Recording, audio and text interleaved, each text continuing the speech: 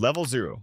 At level 0, the Earth feels calm, solid, permanent. You step outside, plant your feet on the ground, and it seems unshakable, as if the planet itself could never betray you. But that's only an illusion. Beneath this quiet surface, the tectonic plates, massive slabs of rock the size of continents, are slowly grinding against each other. They move just a few centimeters a year, but the pressure building up along their edges is immense, like a giant spring being wound tighter and tighter. This no-quake level is where most of us spend our lives. Entire cities are built, highways paved, skyscrapers raised, under the assumption that the ground beneath will stay put. And most of the time it does. But deep below, the forces that shape mountains and rip open ocean trenches are silently storing energy, waiting for the moment when something gives. Think of level 0 as the calm before the storm, a ticking clock we can't hear. In Japan, California, or along the Himalayas, scientists know that when the Earth is quiet for too long, it's not a sign of safety, it's a warning. The longer the silence, the more violent the eventual release can be.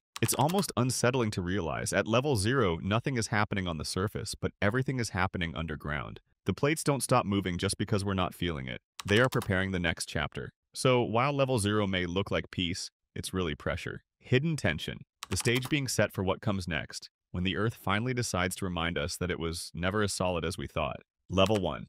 At level 1, the ground finally stirs. The quake is so small, usually below magnitude 3, that most people don't even notice it. You might feel a faint vibration underfoot, as if a heavy truck just rolled past your house. In fact, that's exactly how many people describe it. A quick rumble over almost before you've had time to register it. These tremors happen all the time. In seismically active regions like California or Chile, thousands of level 1 quakes ripple through the crust every year, recorded only by sensitive seismographs. For scientists, they're a reminder that the plates are still shifting, still straining against each other, and still storing energy for something larger.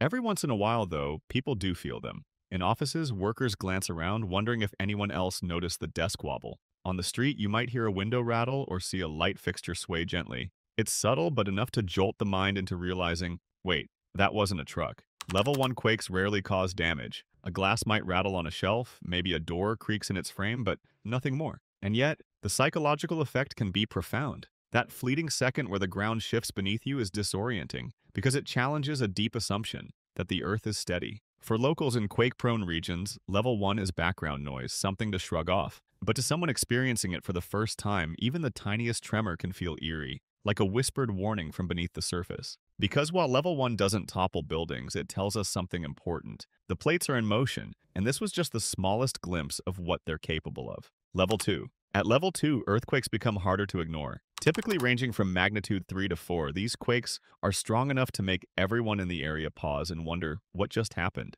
Unlike the faint rumble of level 1, this is a physical jolt. A sharp shake that might rattle dishes, swing light fixtures, or even make you grab the nearest table for balance. People often describe level 2 as the first quake that feels real. You're sitting at home, and suddenly the floor shifts beneath you. It might only last a few seconds, but it's powerful enough to startle. If you're near windows, you'll hear the glass hum. If you're outside, you may see power lines swaying or birds taking flight in alarm. Damage is still unlikely at this stage. Old plaster walls may crack, small objects might fall from shelves, but buildings generally remain unharmed. Still, level 2 marks the threshold where earthquakes transition from background tremors into disruptive events. Emergency lines often get calls after these quakes, not for destruction, but from people asking, was that an earthquake or am I imagining things? In earthquake-prone cities like Tokyo or Los Angeles, level 2 quakes are a familiar part of life. They remind residents that they live on restless ground. In places where earthquakes are rare, however, even a small one can cause panic. Offices may briefly evacuate, schools may usher kids outside, all for a quake that scientists would consider minor. Level 2 is the warning nudge, the Earth's way of saying, I can move you. Nothing catastrophic yet, but enough to unsettle your sense of safety. Because after this point, the quakes don't just get more noticeable, they start to get dangerous. Level 3. At level 3, earthquakes are no longer just curious jolts. They're events people remember. Typically in the magnitude 4 to 5 range, these quakes are strong enough to rattle entire neighborhoods, shake walls, and cause light structural damage. It's the kind of quake that makes you rush outside heart pounding, even if nothing actually collapses. Inside homes, shelves may empty, picture frames can crash to the floor, and weak plaster walls might crack. Windows can rattle violently, and in older buildings, you might even see small pieces of masonry chip away. It's unsettling not just because of the sound, the deep groan of the earth beneath you, but because it becomes obvious that the ground isn't just rumbling. It's moving with enough force to harm what you've built. Businesses in quake-prone regions often report losses at this level, with merchandise sliding off racks and factories halting production lines. In offices, ceiling tiles can loosen, and in schools, the quake might spark official drills or emergency procedures. Power can flicker, and in rare cases, utility lines may even sustain minor damage. In cities that experience frequent seismic activity, level 3 is often brushed off as moderate. But in regions unprepared for quakes, this level can feel like the end of the world. Imagine being in a quiet suburban neighborhood when suddenly the walls rumble, the lights swing, and the sound of breaking glass erupts all around. This is where earthquakes cross the line from harmless to harmful. Level 3 doesn't typically kill, but it shakes away the illusion of safety. For many people, this is the first quake where fear sets in. Not just surprise, because from here, the damage only grows more serious, and the consequences harder to ignore. Level 4. At level 4, earthquakes cross a dangerous threshold. Usually in the magnitude 5 to 6 range, these quakes can cause widespread structural damage, especially to older or poorly built buildings. Walls can crack open, rooftops may shift, and in the worst cases, entire small structures collapse. What was once just rattling glass now becomes the sound of snapping wood, groaning metal, and crashing brick. In residential neighborhoods, chimneys topple and brick facades peel away like they were made of paper. Furniture is thrown across rooms, not just shaken in place. In city streets, falling debris becomes a real hazard, forcing people to run outside into the open, often more afraid of collapsing walls than the quake itself. Public infrastructure also begins to suffer at this stage. Roads can crack, small landslides may block highways, and bridges that aren't reinforced can show visible stress. Power outages spread more widely as transformers and lines take damage. Emergency crews often respond immediately because even if casualties are low, the fear and chaos are undeniable. Real-world examples include the 2001 Nisqually earthquake in Washington state, a magnitude 6.8 that injured hundreds and caused billions in damage, despite being centered deep underground. Even with modern engineering, buildings in downtown Seattle showed scars, and parts of older infrastructure had to be rebuilt. Level 4 quakes remind us of just how fragile human construction can be. What's most unsettling is how fast it happens. Seconds of shaking and familiar streets look unrecognizable. And while this level isn't usually catastrophic for modern cities, it delivers a chilling realization. If a quake just a little stronger were to hit, the destruction could multiply rapidly. This is the level where preparedness shifts from optional to essential. Level 5. At level 5, earthquakes enter the magnitude 6 to 7 range, a point where destruction becomes widespread and impossible to ignore. Unlike moderate quakes, which mainly damage weaker structures, these events strike across entire cities, leaving both old and modern buildings at risk. Concrete can shear apart, entire walls collapse, and multi-story buildings may tilt or crumble. Even reinforced structures designed to resist shaking can show cracks or partial failures. Highways split open like broken bones, and bridges sway so violently that crossing them is a gamble with fate. Inside homes, heavy appliances topple, glass shatters everywhere, and even people who have practiced safety drills often find themselves overwhelmed by the chaos. The 1994 Northridge earthquake in Los Angeles is a haunting example. With a magnitude of 6.7, it killed 57 people, injured thousands, and caused over $40 billion in damage. Freeway overpasses collapsed, apartment complexes folded, and fires erupted from broken gas lines, showing how one disaster can quickly cascade into many. Another terrifying feature of level 5 quakes is their ability to reshape the land itself. Ground ruptures can tear open, swallowing roads or splitting properties in half. Liquefaction, where solid ground briefly behaves like quicksand, can sink buildings into the earth. For those who survive, the aftermath is equally grim. Power grids, water supplies, and hospitals are often crippled. Entire communities may be forced to evacuate, while rescue crews sift through rubble for survivors. Level 5 earthquakes leave scars not only on cities, but also on the people who endure them. They serve as a sobering reminder. At this stage, the quake is no longer just an inconvenience or a localized disaster. It's a regional crisis with long-lasting consequences.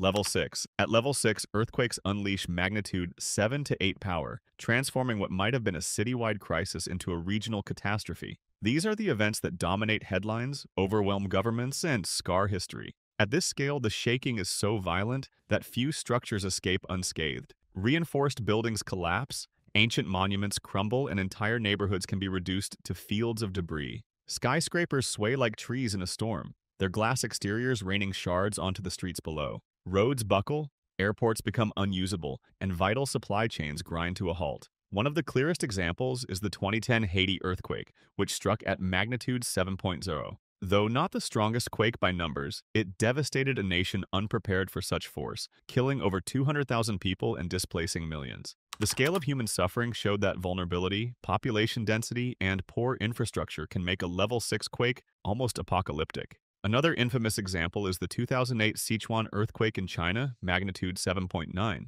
Entire towns were flattened, and school buildings collapsed with children inside, sparking outrage and grief. Landslides buried whole villages, while survivors endured days trapped under rubble as rescuers raced against time. Beyond the collapse of human structures, the Earth itself reshapes violently at this stage. Mountainsides shear off in landslides, rivers change course, and entire coastlines can shift. If undersea, the sudden release of energy can trigger massive tsunamis, compounding the destruction far beyond the epicenter. A level 6 earthquake isn't just a disaster, it's a turning point in history. Survivors often describe it as the moment when their world split in two, before the quake and after it. Level 7. At level 7, earthquakes cross into the magnitude 8 to 8.5 range, an order of destruction so severe it's capable of collapsing entire cities. These are among the most powerful quakes humans have ever endured, so violent that survival often comes down to chance rather than preparation. The shaking lasts minutes instead of seconds, giving buildings and bridges no reprieve. Even well-engineered structures designed to withstand tremors may fail under prolonged stress. Whole city blocks can collapse in domino fashion, leaving behind jagged piles of concrete and twisted steel. Underground pipelines rupture, igniting fires that spread uncontrollably through broken streets. Power lines fall, plunging survivors into darkness, while hospitals and emergency services themselves are torn apart in the chaos. One of the clearest examples is the 1906 San Francisco earthquake, estimated magnitude 7.9. The quake itself caused massive structural damage, but the aftermath was even worse. Gas lines ruptured, igniting fires that burned for days and destroyed most of the city. It became a grim reminder that at this scale, quakes don't just topple buildings. They ignite secondary disasters that can erase a metropolis. Another case is the 1964 Great Alaska Earthquake, magnitude 9.2, which fits this destructive level in intensity. Anchorage suffered catastrophic damage, with ground fissures, collapsed neighborhoods, and tsunamis that rippled across the Pacific. Whole swaths of land dropped by over 20 feet, permanently altering Alaska's landscape. At level 7, the disaster is not confined to one moment. The destruction lingers in the form of homelessness, famine, disease, and long-term displacement. A single event can change the trajectory of an entire nation. This is no longer just a natural hazard. It is the complete dismantling of urban life in the span of a few terrifying minutes. Level 8. Level 8 earthquakes enter the magnitude 8.5 to 9.0 range. Events so rare and catastrophic they're etched into human memory as civilization-shaking disasters. At this level, the quake is not just a local tragedy. It becomes a regional or even continental crisis. Unlike smaller quakes that topple a few cities, mega-quakes affect entire nations. The ground heaves like waves on the ocean, with shaking lasting 5 minutes or more. Skyscrapers sway dangerously, bridges snap like twigs, and coastlines collapse into the sea. The release of energy is almost beyond comprehension, comparable to the detonation of several nuclear arsenals all at once. The most infamous example is the 2004 Indian Ocean earthquake, magnitude 9.1. It ruptured more than 900 miles of seafloor, displacing so much water that it triggered one of the deadliest tsunamis in history. Waves up to 100 feet high struck 14 countries, killing over 230,000 people. Towns vanished beneath the water, and coastlines were permanently redrawn. Another example is the 2011 Tohoku earthquake in Japan, magnitude 9.0. It devastated cities, triggered a towering tsunami, and led to the Fukushima nuclear disaster, proving how megaquakes unleash chain reactions that extend far beyond shaking. The cost wasn't just in lives, but in generations of fallout and displacement. At level 8, resilience breaks down. No matter how modern or wealthy a nation is, no infrastructure is fully prepared. Even advanced earthquake-resistant engineering struggles to withstand the sheer length and magnitude of these events. Recovery can take decades, and the scars, both physical and psychological, may never fully heal. This is where earthquakes stop being measured in casualties or dollars, and instead are remembered as historical turning points. Level 9? At level 9, we're in the realm of magnitude 9.5 and above. Earthquakes so immense they alter not just cities or nations, but the entire planet. These quakes are the absolute giants, capable of shifting Earth's rotation by fractions of a second and permanently reshaping continents. The strongest ever recorded was the 1960 Valdivia earthquake in Chile, a staggering magnitude 9.5. The shaking lasted nearly 10 minutes, collapsing entire regions and triggering landslides, volcanic activity, and tsunamis that crossed the Pacific Ocean. The waves reached as far as Japan and the Philippines, killing thousands halfway around the world. In Chile itself, entire towns were erased, and the death toll soared into the thousands, leaving behind destruction still remembered as almost biblical. At this level, the energy released is beyond imagination. A single mega rupture can unleash the equivalent of billions of tons of TNT. The ground doesn't just shake, it behaves like a liquid, rolling in waves that can fling vehicles into the air. Infrastructure designed to resist quakes is torn apart, and survival often depends on sheer luck. Even more terrifying, level 9 quakes can reshape coastlines permanently. Sections of land may sink below sea level while others rise up by several feet. In Chile, farmlands dropped beneath the ocean, and in Alaska's 1964 magnitude 9.2 quake, entire harbors were lifted out of the water. At this scale, recovery is measured in generations, not years. The psychological scars linger as survivors describe the sound of the Earth itself screaming, an unending roar as if the planet were being torn apart. Level 9 is the point where humanity truly realizes the ground beneath us, which feels so solid, can turn against us with force that shakes the entire Earth. Level 10. At level 10, we leave the boundaries of recorded history and step into the theoretical endgame of seismic power. These are quakes so massive, magnitude 10 or higher, that they exist only in models and speculation. Scientists believe they could only occur along the very longest fault lines on Earth, rupturing thousands of miles in one catastrophic movement. The sheer energy is almost incomprehensible. A magnitude 10 would release the equivalent of dozens of nuclear arsenals detonating at once, shaking the planet for hours, not minutes. Entire continents could shudder violently, with cities thousands of miles apart feeling the devastation simultaneously. Buildings wouldn't just collapse, they would disintegrate, infrastructure shredded like paper. The tsunamis unleashed by such a rupture would be on a global scale. Waves hundreds of feet high could slam into coastlines on every ocean, inundating countries far from the quake's origin. Ports, cities, and low-lying regions might be permanently erased. And yet the most frightening part isn't just the destruction on the surface. A magnitude 10-plus quake could alter Earth's rotation more dramatically than any event we've recorded. Days could shorten, poles might shift slightly, and the planet's crust itself would be permanently rearranged. Some scientists speculate that in Earth's deep past, quakes of this scale may have contributed to mass extinction events, sparking volcanic chains, massive climate disruption, and oceanic chaos. Fortunately, such an event is vanishingly rare. The tectonic plates would need to align in the worst possible way, a rupture thousands of kilometers long, slipping dozens of meters all at once. It's the kind of disaster that might happen only once in tens of millions of years. Level 10 isn't just a natural disaster. It's the Earth reminding us that beneath our feet lies a force powerful enough to end civilizations, or perhaps life itself.